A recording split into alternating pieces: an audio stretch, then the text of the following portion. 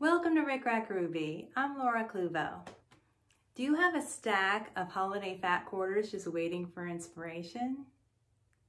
In this video, I'll demonstrate how to create 30 ornaments from a stack of 9 fat quarters.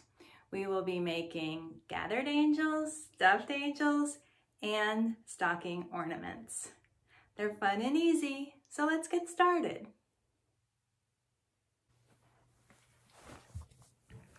I'm totally out of the aqua of this one. And this one, since I fussy cut it, I don't think I can get anything else out of that. I think that one's done. This one's done. I have plenty of this one.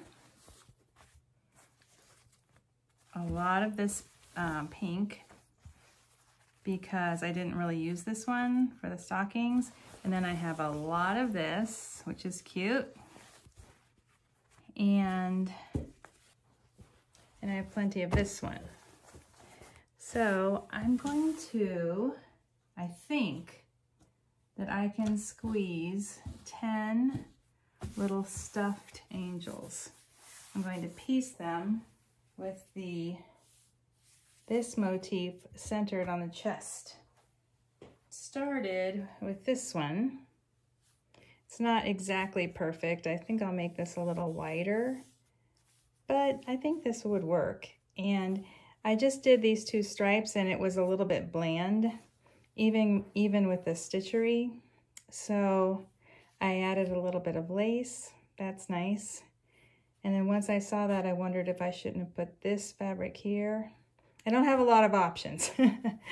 So I think I'll try to do 5 with this aqua unicorn and 5 with the navy unicorn. I found that I needed to cut a 3-inch square around the unicorn motif in order to fill this space.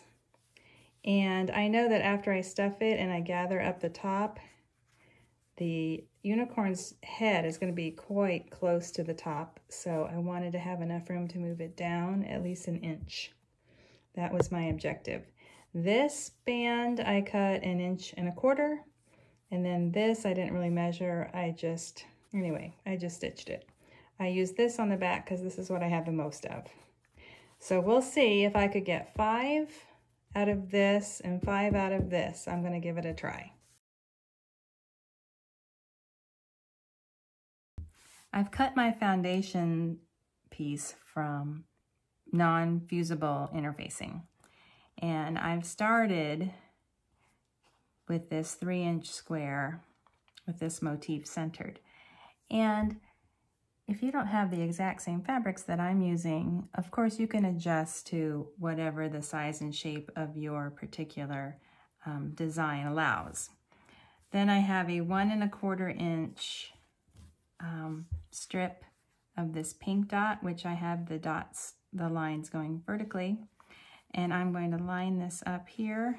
Actually, I do it this way and stitch this down with a scant 1/4 inch and then press and fold it. And then I'm going to add, I don't have very much of this, but I should have enough to do 5 of these ornaments. So let me do this first step and then I will be right back. There's the first seam. I'll trim that off. And then, looks like I have about enough of this one. So I will seam this one, press, flip, and I'll be right back. I've covered my foundation, so I'll trim it and then stitch around the edge from the back, very close to the edge here. And then I'm going to do some decorative stitches along these seams. Here we go. I've stitched around the outside and trimmed it. And now I'll do a couple of rows of decorative stitching along these 2 seams. I actually placed this decorative stitch line above the seam. I just felt like it would show a little bit more. And this one, even though it's a nice thick stitch, it's not super obvious. Now I'm going to add some lace. I have this lace which fits just right, and I'm going to place it, I'm going to center it about like this, and I'll secure it to this row right here. I have the most of this pink fabric, so I will use this for the backing. I'll line it up, pin it, cut it out, and then sew around the edge. I'm going to leave the top open. I'll back stitch right here, and I'll stitch around the entire outside with a scant 1/4 inch seam allowance. I've stitched around, and now I'm going to trim even closer, maybe a couple of clips in the corners here, and then I'm going to turn it to the right side.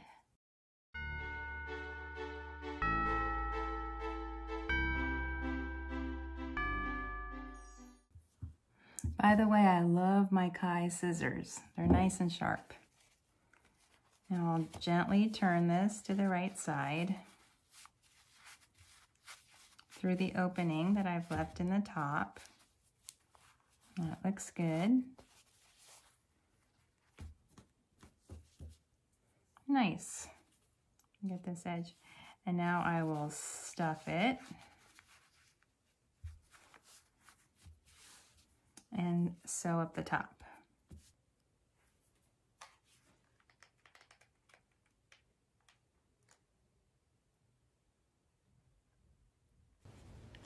The head is a 1-inch wooden ball knob. You can find the directions for my face in the Focus on Faces video. There we go. Now I'm going to add a lace collar. I have about 15 or 16 inches of this 5/8 of an inch wide white lace, and I'm just going to fold under the end and secure my thread, and then just gather up the top edge, just right underneath the header. And it doesn't have to be perfect. Just go in and out, in and out, in and out. I use a thimble.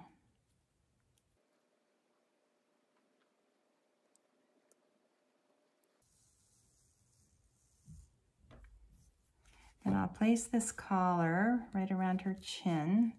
I'm hoping it doesn't hide the unicorn. Let's see. Oh, you can still see him or her. I can still see the unicorn barely. I suppose I could have used a narrower lace, but I think that's going to be cute. So I will secure the lace and back and tie off my thread. To create the hair, I fold a 4x6 inch index card in half and then wrap the yarn back and forth the long way and then stitch across with a machine. This is the same thing we did for the first angel. And then I'll reach in and remove the card, and then with my hot glue gun, I will apply glue across the top of the head, across the forehead. This is a 1-inch ball knob, but it's about the same size as the last angel that we made. I need a name for that one. The 5-inch square angel, how's that? And then I'll apply more glue along here to the back, and then along this side to the back, just along the side of the head to the center back bottom. I'm pressing the yarn into there. It worked out just perfectly. The ends met perfectly at the bottom center. And then I will pull the yarn loops up into a top knot. And then with a needle and thread, you don't need to use a needle and thread, but I always do. You can just use a thread. I'm gonna pull it really tight because the only thing that's going to hold this together really is glue. So there's just glue here. And I just want to be sure that I make everything as secure as possible. So I have this held very tight, and then I'll tie it again in front. This is a doubled strand of quilting thread. And then I'm going to tie the knot right here a little bit off center because I know that's right where I intend to glue an embellishment. This is the first time I've made this design, and I really wish that I had moved the unicorn down a little bit, which means that when I cut the unicorn out, this is a 3-inch square. I think I'll make it 3.5 by 3 so that there'll be a little bit more room at the top, and then I won't center it, but I'll move it, you know, more to the bottom. So we'll see if that works better. Then for the halo, I'll cut 5 or 6 inches of this gold wire.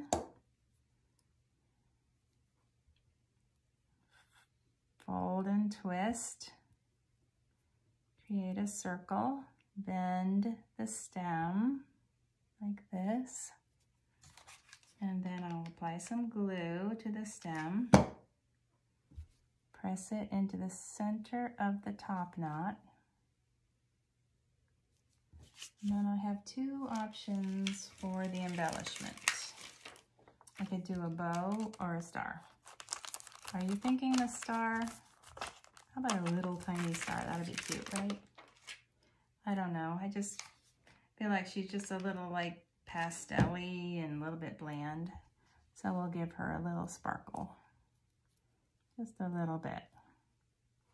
Now for her hanging loop, I'm going to sew a length of 1/16 inch satin ribbon through the hair. You saw how I went low down into the hair below the place where it's tied off. Nice and low so that it is secure in there. I also like when I'm stitching through, if it gets hung up on a little bit of glue, I feel like it's really secure. And then finally, I've already selected this wing. And you know, I have a Focus on Wings video where you can learn exactly how I make these. They're not hard. So I've applied some glue about the size of a penny or a dime, and I'm going to glue that to the back of her head.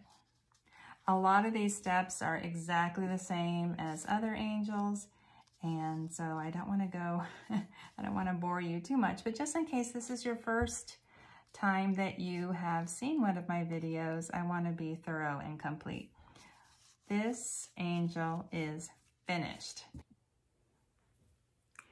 I have my 5 stuffed angels completed with this group of fabrics, and I found after the first one that if I just moved this fussy cut unicorn square down 1/4 inch, then it was much easier to see below the lace collar. So I have created a new window template, and I'll just use this for the next fabric. It's 3 1/4 tall and 3 across. Here's what I have left of the navy unicorns. And when I cut these, I'm going to center like this with about 1/2 inch at the bottom and each side, and then about a full inch above the motif. So this will be at the top of the pattern. So this will be here, and then this should be centered. I think it'll work. Then I have I have a little bit of this, and I have a nice piece of this. I'm not sure what I could possibly use that I would have enough to cut the backs, but I'm going to try. I'm going to cut 5 backs from this, and then 5 unicorns, and then hopefully this will be enough for 5 of the little strip with the lace, and then again this for the bottom. I'm going to hope for the best. I'm on my way. I've got my unicorn square, and then I have a 1 1/4 inch strip of this one. It's like a peach color, and I'm going to sew it here, and then I think I'm going to add a strip of this one, and I'll do the machine embroidery and add the lace, and we'll see how it goes. Now I will thread my machine with navy thread, and sew the front to the back around the edges, leaving the opening at the top. It's stuffed, and so now I will gather up the top edge with a double strand of quilting thread.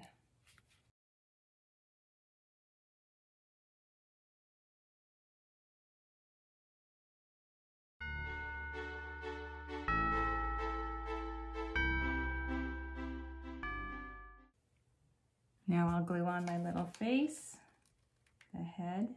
I just put some hot glue on. There's the hair. And now just to make something a little bit different from the pastel version, I'm going to use the red and white baker's twine to tie off her hair, her top knot, her bun. Just give it a little bit of red. There's a little bit of red in this print. I don't want to make it look patriotic, so just a tiny bit of red and white there would be cute. I think I'm still going to use the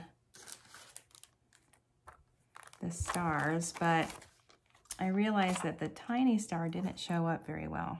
I think I'll go up to this size. There we go. And then the hanging loop.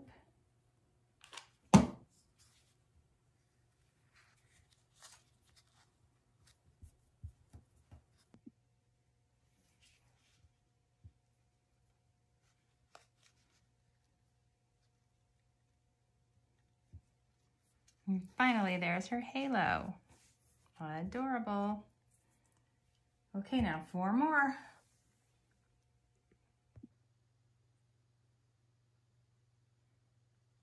Thank you for watching my tutorial. If you're enjoying my videos, please like, share, and subscribe.